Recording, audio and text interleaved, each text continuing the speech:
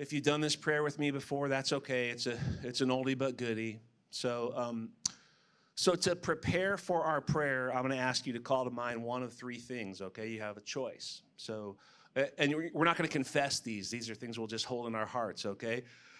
So one option would be, is there an area of your life or work, I should say, that feels like it's in need of renewal, just needs some new life breathed into it? So that's one option. The second option would be, is there a decision that's part of your life? Maybe you're in the middle of trying to make a big decision, or that one's looming on the horizon, all right? And your third option would be, is there something going on in your life or your work or both that puts you in need of comfort? There's just a struggle or a sorrow of some sort, and some comfort would really be appreciated, okay? So those are your three choices: area of life or ministry in need of renewal, decision that's part of life or ministry, something going on that puts you in the need of comfort. And if it was like all of the above, if you were checking them off and saying, yeah, I have three of those, and 4 of those, that's okay too. Just hold those in your heart. I'm gonna pray a sort of an oldie but goodie prayer of the church just for us, and you can just sort of hold those intentions in your heart while I pray in the name of the Father and of the Son and of the Holy Spirit. Amen. Come, Holy Spirit, fill the hearts of your faithful, enkindle in them the fire of your love. Send forth your Spirit, and they shall be created, and you shall renew the face of the earth. And let us pray. Oh God, you instruct the hearts of your faithful by the light of your Holy Spirit. Help us by that same Spirit always to know what is right and constantly to enjoy his holy comforts. Through Christ our Lord. Amen. In the name of the Father, and the Son, and the Holy Spirit. Amen. Certainly in our lives and in our work as diocesan leaders, there are those occasional areas that feel like they need some new life breathed into them, depending on how long you've been doing this. If you didn't have one of those, trust me, one will come up in a year or two. And decisions are certainly a big part of what we do. And yeah, we need comfort once in a while, because sometimes the wheels come off of a project that we're working on, or an event that we're trying to put together. So I hope this week has been good for you so far, and I hope it's yet another experience of the Holy Spirit's presence and power and desire to do all those good things for us, in our lives and in the ministry of leadership that God has called us to. Okay. I think the fact that you're here says great things about you. You're definitely making an investment in your own formation. I know some of you traveled a long distance. Again, I pray that it's a fruitful week for you. My name, as it probably says on things, so I'm Ken Ogorek.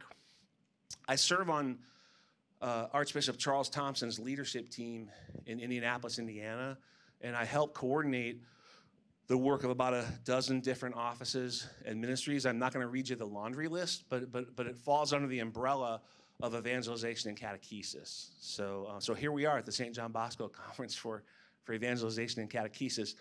I don't have a whole lot to tell you about myself. Some of you who know me might be surprised by that, because that's one of my favorite topics, but it really isn't.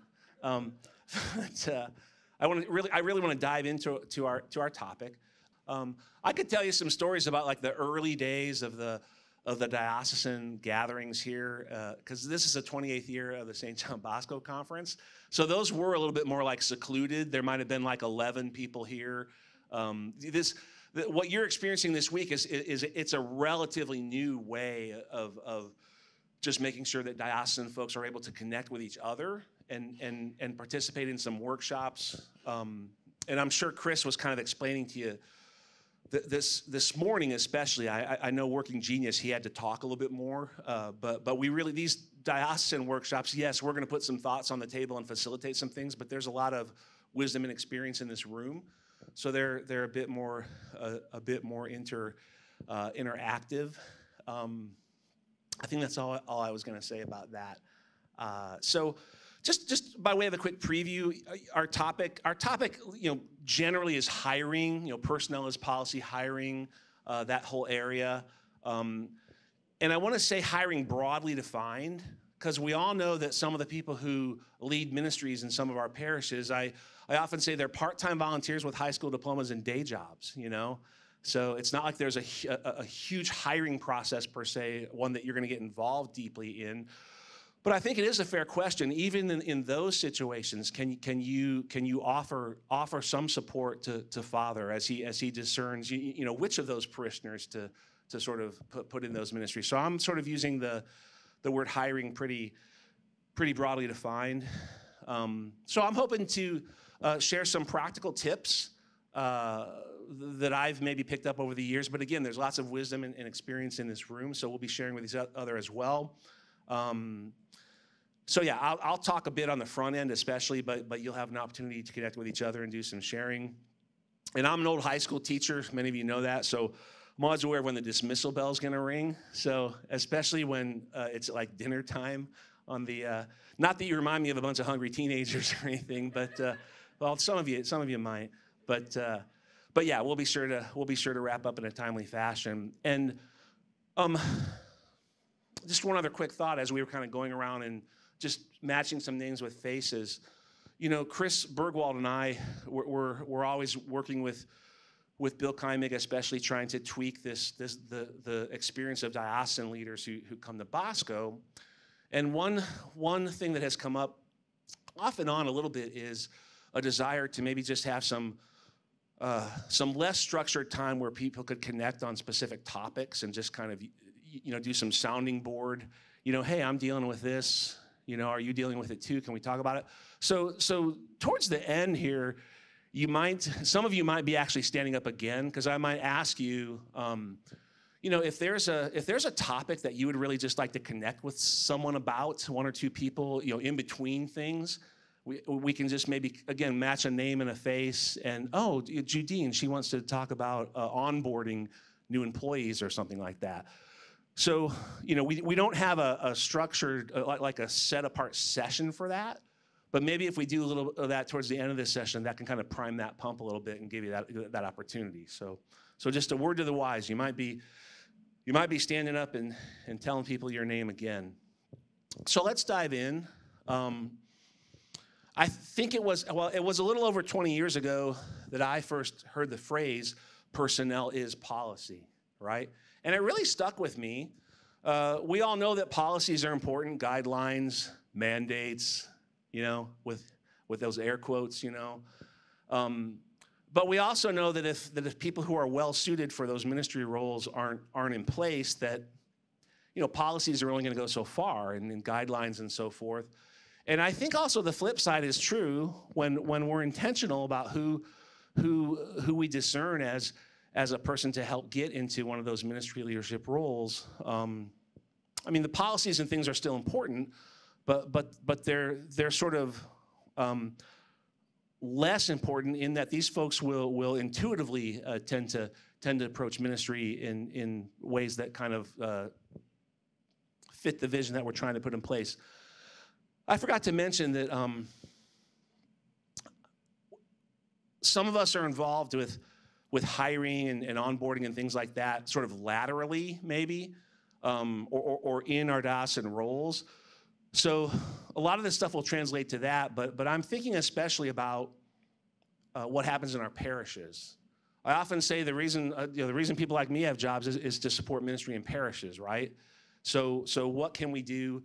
What can we do from a personnel point of view that can help enhance, by God's grace, of course, what's happening in our parishes? So let me see a show of hand real quick, maybe a little bit of a show of hands here. How many of you, in your current role, how many of you are able to get pretty involved at times in who's being hired for ministry in your parishes? Is there a process or something in your diocese? Sort of, at least in theory. Okay, so not a large number. Okay, that's not surprising necessarily. We'll certainly talk more about that. I want to encourage you. Well, I want to encourage you. Maybe there are some ways to get involved. I know you can't wave a magic wand, or have the bishop accompany you everywhere and say, hey, he wants me to help you hire people. But maybe there are some things you can do to kind of get a little bit more involved. And I'll just share a quick story, a quick example. When I first started doing diocesan work about 26 years ago in Pittsburgh, okay, 50% of my job, of that job, it was focused on the teaching of religion in our Catholic high schools. And we had a pretty firm and well understood policy in place that even though principals made the final hiring decision, that they were to choose from a pool of candidates that had sort of been vetted, if you will, and that held pretty firm. I did kind of a screening interview, and then the principals kind of took it from there. Okay, and then of course once that hiring was done, then we connected with that new high school religion teacher right away. So fast forward. I was with the Diocese of Pittsburgh for 10 years. 16 years ago, moved back to my home state of Indiana. We're a friendly little state, really we are. Maybe some of you will be in Indianapolis about a year from now for the Eucharistic Congress. But I arrived at the Archdiocese of Indianapolis. My role was different. Not only was my role different there, but I found out there was nothing in place, like no guidance at all in terms of who taught religion at the high school or middle school level. Just no guidance at all. And anecdotally, I would hear things like, hey, Joe the janitor, can you cover this section of religion? I mean, you're Catholic, and it's only religion. I mean, come on, how hard could it be? And that's probably exaggerating a little bit, but maybe not too much. Actually, Joe the janitor might have been a fine catechist intuitively, but there wasn't much of a process in terms of background or what have you. But the thing is, I knew, based on the way my job was structured, I couldn't get as involved as I was in Pittsburgh. So what could I do? I worked with some folks, including Archbishop Daniel Beekline, may he rest in peace. He was a staunch supporter of good catechesis and evangelization. So we put a policy in place, and it was kind of a happy medium between nothing and sort of the screening process, or vetting process is probably a better word, that we had in Pittsburgh. And I won't bore you with the details of the policy itself, although it was pretty well written. I included a little haiku in it. It was really popular. I was trying not to drown you in too much paper, but if you can find it on the internet. If you just type in the name Arch-Indy is like a magic search engine word for anything that has to do with our archdiocese. So really, if you type in, I think I did this morning. If you type in high school catechist hiring policy Arch-Indy, a PDF of it will probably pop up right away. So again, maybe you're not involved at all, or as involved as you would like to be, and you don't necessarily have the power or authority to get super duper involved in all cases, but maybe there are some things you can do to kind of move the needle a little bit in the direction of helping folks discern, who has some of these different roles in our parishes especially. Okay. So I want to encourage you to do that. I want to encourage you to think about how, whatever your situation is right now in having some influence in that area, is there something you could do? Is there a resource you could offer pastors? And believe it or not, some of them might actually appreciate it, honestly. Is there a way that you could support pastors in helping to hire full-time or part-time paid people, or to discern, if that's not the kind of situation it is, at least to discern maybe, who among those 2 or 3 possible parishioners might be best suited for that role in the parish, okay? Maybe there are some things you can do to help with that. And we'll talk a little bit more about that in a bit. So on to the handout.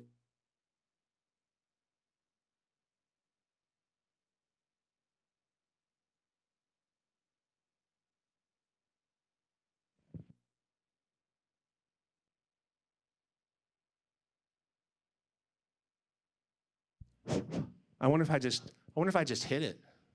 Maybe I did. Okay. All right. Any backup batteries back there? We won't worry about it.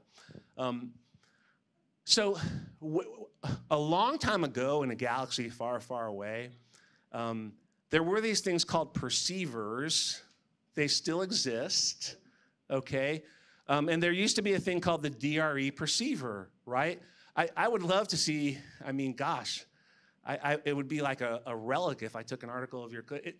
Were any of you ever trained to sort of give or administer the DRE perceiver?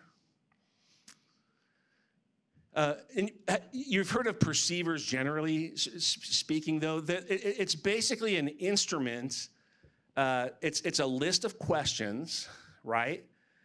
And you ask each question to the person as written, and then there's a lot of listen fors. Listen for this, listen for that, and then you sort of painstakingly and meticulously go through the transcribed answer. Looking for those key words and phrases and things that the person said in the interview, and it gives you it in theory at least. It gives you a sense of, again, how well suited might this person be for that role of parish catechetical leader? How effective might she or he be? How happy might she or he be? But it's funny. So I knew these things existed, but again, right around 16 years ago, when I hired on with the Archdiocese of Indianapolis, the Gallup people, because I believe Gallup is the outfit that kind of produced things. And there's perceivers for all kinds of things, right? There's actually priest perceiver. There might be a college psychology professor perceiver. If not, you can make one probably. But they stopped doing training on it. So at the time, we had what we called a personnel team, the way we were structured back then. Those of us who worked closely with parish catechetical leaders, principals, youth ministers.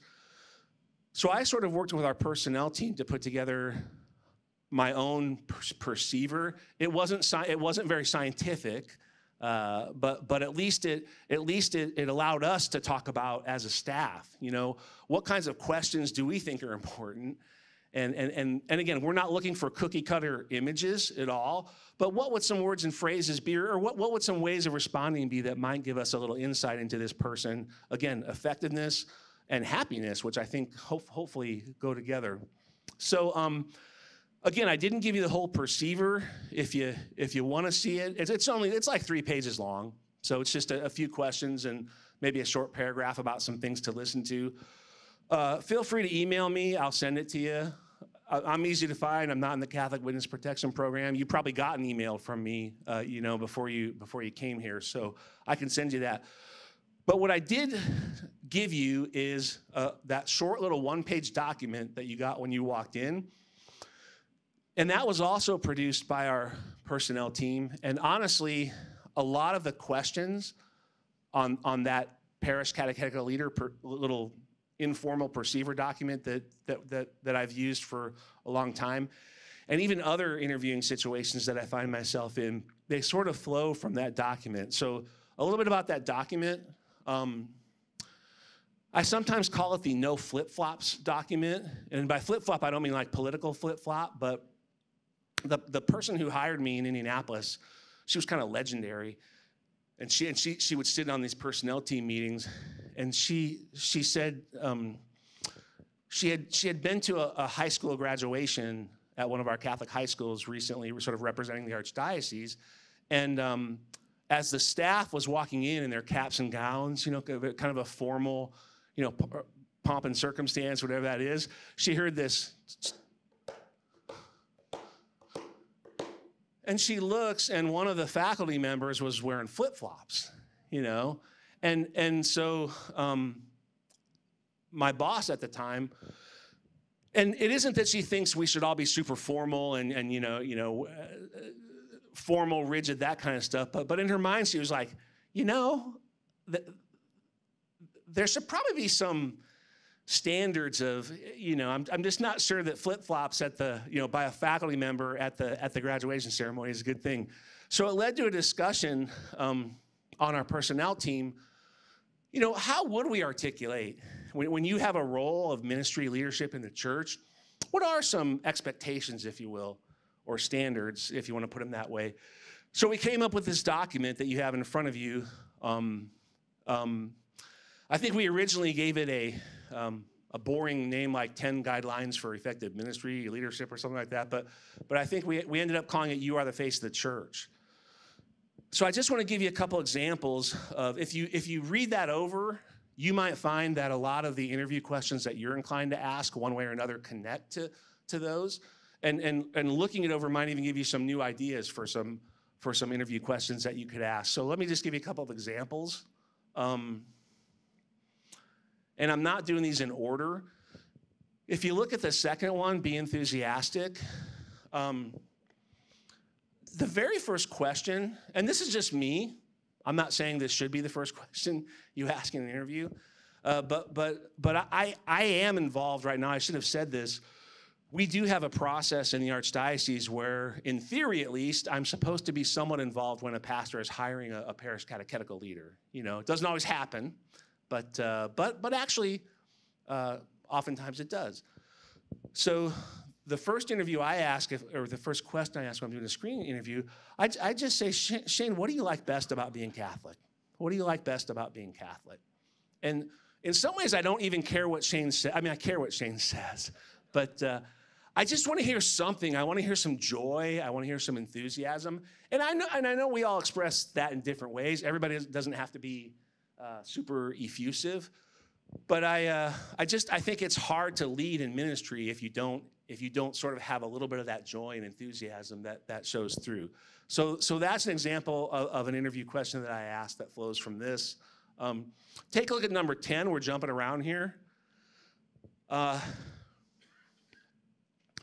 Gosh, I think isolation in ministry, I suppose it's always been a bit of an issue, but I just feel like in recent years, I see a lot of we have 126 parishes, and I just see some of my parish catechetical leaders, you know, just with sort of a Lone Ranger attitude, and in a sense, what they end up doing is working in isolation from their fellow parish catechetical leaders, and to some extent, isolation from sort of the broader catechetical vision that our bishop, and in Pittsburgh, I was always taught to call the bishop our chief shepherd and catechist, you know. So there's a connection, right? What we do in ministry it's part of a broader vision. And so that number 10 on the sheet leads to some questions like, what do you see as the connection or the relationship between this parish ministry and maybe even the role of the bishop or the bishop's ministry, especially when we're talking about catechesis, okay?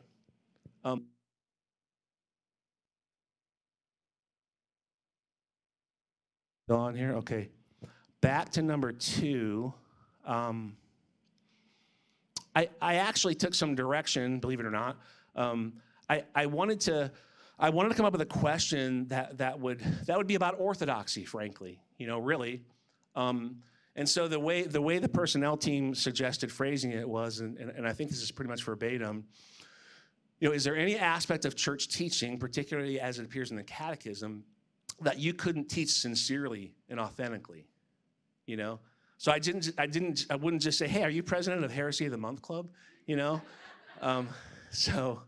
But some kind of question that gets to that. Are we thinking with the mind of the church, basically? And I don't want to go off on too much of a tangent here, but it's an important question to ask one way or another. Yeah.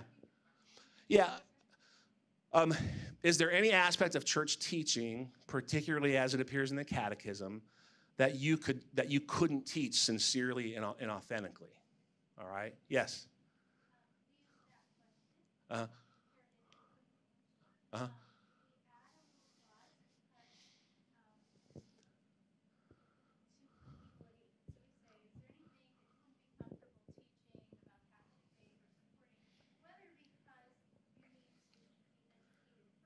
Yeah. Yep. Yes.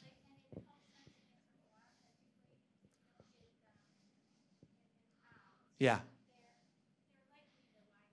Yes.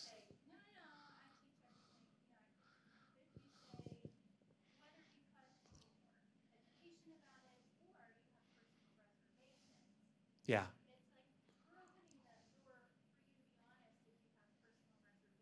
Yeah.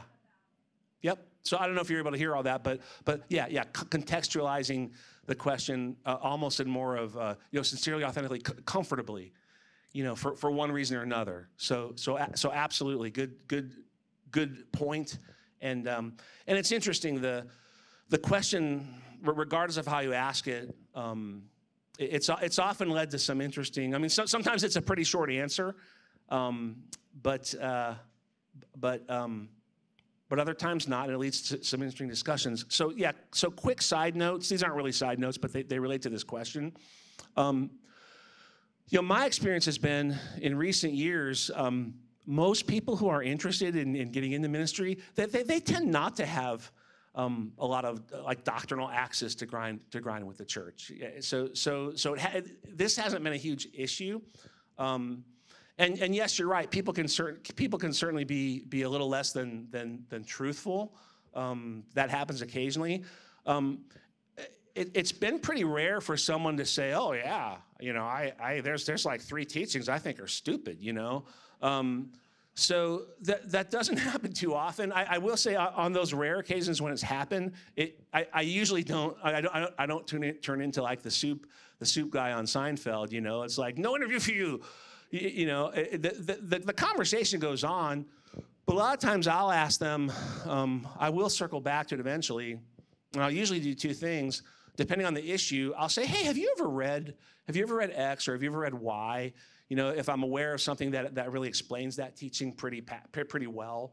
And then depending on the rapport that's developed between me and the person at that point, I'll say, hey, the people you hang out with, are there people in your life who challenge you on that, or do you find that you mostly hang out with folks who kind of feel the same way, And maybe it just gets a little thought process going, and then I always leave the door open, because if a person is really saying no, I flatly deny, one or more basic doctrinal or moral teachings of the church. I'll explain to them, we can't really move on with the process. I'm not really comfortable giving your information to a pastor at this point. But again, please take a look at this stuff. Follow up with me. I encourage you just to keep learning, keep praying. And if you find that you're changing your point of view on this a little bit, please circle back with me. So it's not too harsh. I will say. A priest that I used to work with in Pittsburgh, this is how he asked that question. I wouldn't do this, but he would say, Gary, if you could change one basic doctrinal or moral teaching of the church, what would it be? And of course the answer he's looking for is, well, gosh, I wouldn't change any of them. But so I feel to me that's a little tricky, but he's a good guy. You want to guess who he is? We can talk later about it. But anyway, a good dude. Finally, and then we'll move on here. Number 5. I often ask, how do you just keep your life balanced? Because that's another. Maybe it's related to isolation somehow, but we know how easy it is just to get off kilter, if we're not tending to our bodies, minds, hearts, and souls to the degree that we should. So we want to see that this is a person who's who really is mindful of that need for balance, understood that way. And it's funny, that question often circles back up to number 1. Because you see item number 1 on here. When we wrote this, these were in all sorts of different orders. We talked about them and teased them out, and eventually the team said, "Well, immerse yourself in a sacramental prayer life. That's got to be number 1. That's kind of where all this flows from. So I find more often than not when we talk about just balance with folks, a lot of folks one ingredient, they'll say, well, one way that I try. Well, actually, I should say this. Everybody always laughs a little bit because I would worry about a person who said, I'm completely balanced, and let me tell you exactly how. Usually they chuckle a little bit, and they'll say, hey, it's an ongoing process. I don't know if I'm completely balanced, but here's how I try, to keep life in balance. And oftentimes that sacramental prayer life will come up. Okay. So again, you'll have some opportunities to share some of your own thoughts about all this in a moment or in a few moments. So I want to spend a few moments before you do that. I want to talk a little bit about what I have seen over the past 4 years. I see a trend, and I want to kind of put it out there. And maybe this isn't your experience, but I'm just kind of sharing with you something that I see in this area of recruiting, onboarding, retaining, supervising lay ecclesial ministers. So I just want to kind of put this out there and share some thoughts with you of my own. And again, this can be for us to discuss. But so I mentioned to you I started working for the Archdiocese 16 years ago, and that we do have a process where pastors typically will work with the Office of Catechesis to work with their search committee and maybe do some vetting interviews and so forth. And it's a nice process, okay? So probably up until about 4 years ago, it wasn't unusual. I would say maybe once a month or every other month, someone would approach me out of the blue, maybe a college senior or someone who was wrapping up a master's degree. They would just contact the office and say, hey, I think I might be interested in getting into parish ministry, or I think I might want to be a DRE or something like that. And sometimes it would maybe be a career change situation too. But the point is, people would contact me, and I would, I would bring them in and kind of do the screening interview, not because there was a specific job opening, but just to kind of have this pool, of folks. And then usually in April and May, when a lot of openings happen or they're announced, and I would go to meet with the search committee at the parish, early on in their process, do a little orientation. But it was awesome. I would actually take resumes with me, right? And I would say, hey, here's a jump starter pack, and you're going to post your position, and more people are going to express interest in it. But I was able to give them resumes. And so, they would often do a first round of interviews with a couple or three of those folks, and then they would maybe interview a couple or three more who sort of specifically responded to that job posting. Well, guess what? And again, I don't know what your experience has been, but sometimes it's hard for me to put a finger on this because, yes, COVID happened, right? And there was that stretch of time where a lot of stuff kind of ground to a halt. Although I will say it's interesting, at least one of our parishes, right in the thick of COVID, their parish catechetical leader left, and it was not for a bad reason. It might have been a retirement or something, and they took the leap of faith, because my first thought was, oh geez, if people leave now, these parishes they're reeling. They're not they're not going to replace them. But they took a leap of faith, and they actually hired during that time, and praise God they did, and that was great of them to do that. So COVID happened.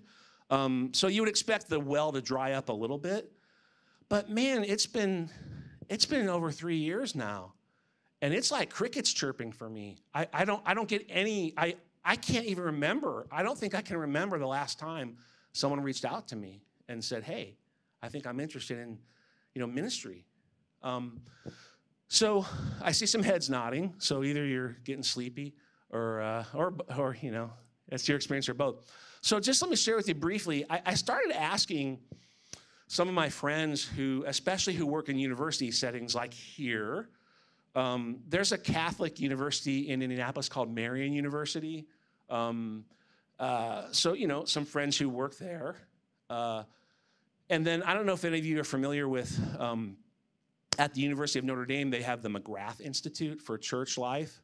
So I have good friends who are part of the McGrath Institute. So I just kind of started asking around. It's like nobody's coming to us and saying they want to get into ministry. Like, what's going on? And here's what they said to me. And again, maybe this resonates with your experience. They said, our students, there are students who are interested in ministry, but oftentimes it's their parents who are pressuring them. And all kidding aside, most of you were at the dinner last night, right? I love Scott Solem, and I'm gonna talk to him about. I'm gonna circle back with him because he's actually one of the people I talked to about this. But do you remember his little remark when he was talking about the evangelization minor, and he said something like,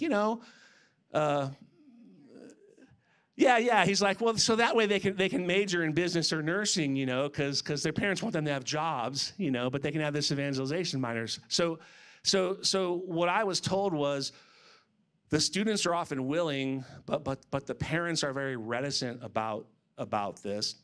There's this perception, I would call it a misperception, that if you do church-related work, you're doomed to a life of abject poverty. All right? And it's not true. It's not true. It is not true.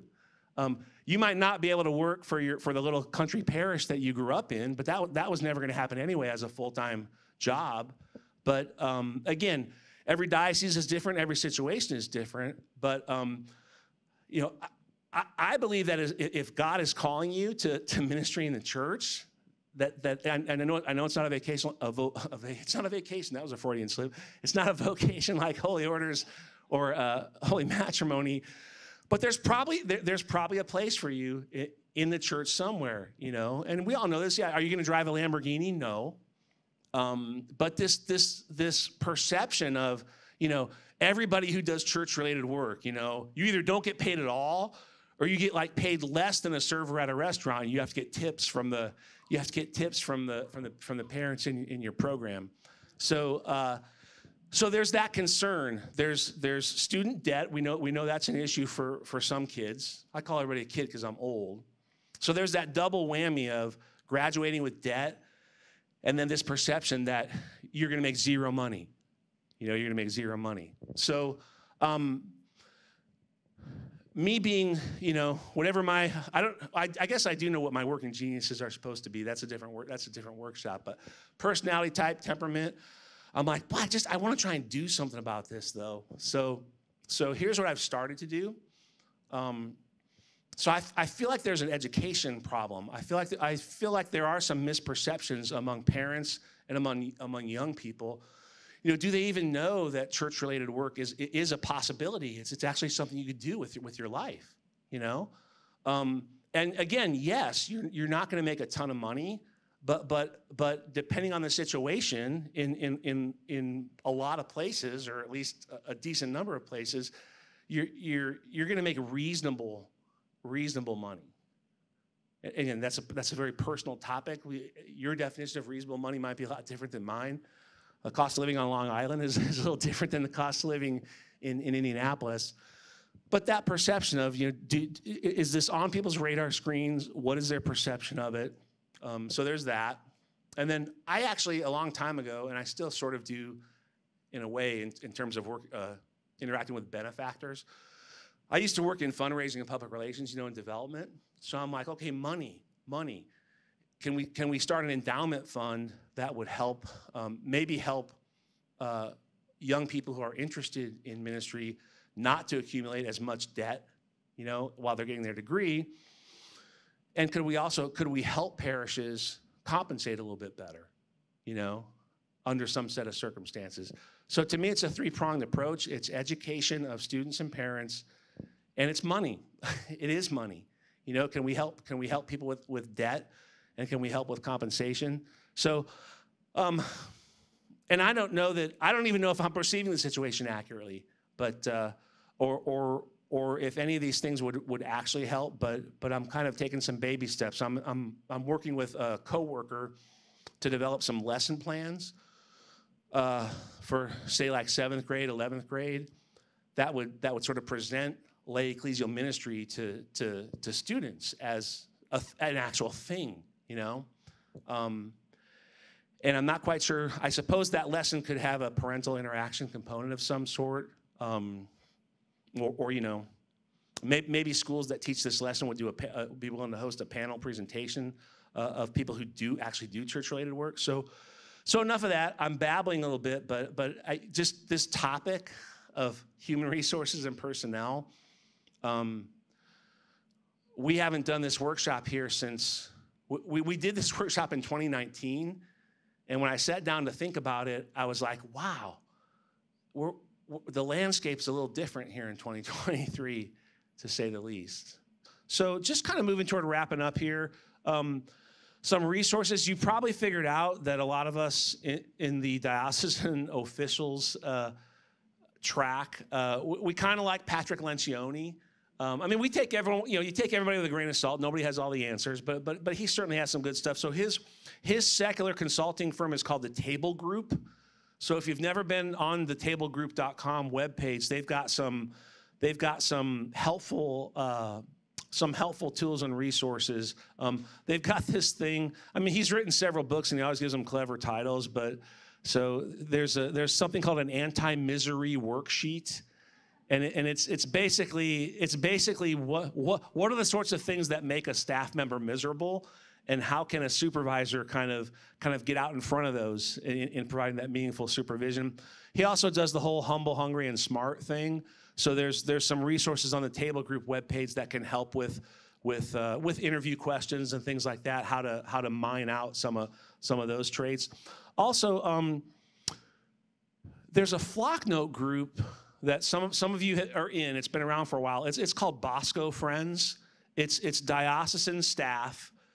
Most of us work in catechesis, evangelization, and again, we're not cookie cutter images of each other. We do tend to think with the church, we're not going to get into big debates in the Flocknote group on basic doctrinal and moral stuff, but we vet speakers. We just communicate with each other about different things. One of the things we do is we post job openings. So if you want to get in on that group, again, shoot me an email, or just, I guess, if you just go on Flocknote and look for Bosco Friends, you can ask to be in it, and yeah. So we have found that helpful in posting positions. Other than that, yeah, if you want the folks here to know what workshops you've gone to, again, just continue to fill out this sheet, and there will be a box at the back of the field house that you can put this in. It's funny. The diocesan official certification, it's a little different, right? Like right now, you pretty much just have to come for 2 years and go to a fair percentage of these, and you're going to get like a certificate of completion. There's not like writing assignments or things like that. And yes, you're probably not going to get a $10,000 raise for getting a diocesan official's certificate from the Catechetical Institute, but hey, it's all to the good. There's also, if you pick this up, and there's more up here, there's a super brief questionnaire if this is your first year or your second year. Just a little feedback that you can give Chris Bergwald and I. Also, just fill it out if you want to, put it in that box, and it just helps us tweak this track, if you will, from year to year. Of course, working with Bill Keimig.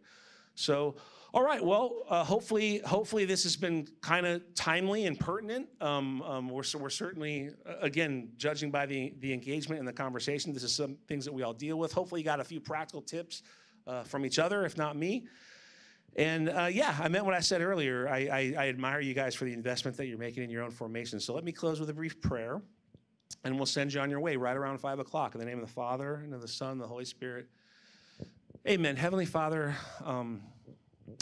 I thank you for these sisters and brothers that you've given me, your adopted daughters and sons, who you call to live in a personal disciple relationship with your only begotten Son, Jesus Christ, who you call to live that relationship in full communion with his body, the church, and who you have called to ministerial leadership in your church. Father, I ask you to bless every person here, every area of her or his life, those areas in need of renewal, those decisions that are a constant part of life, those areas of life and ministry where comfort is desired.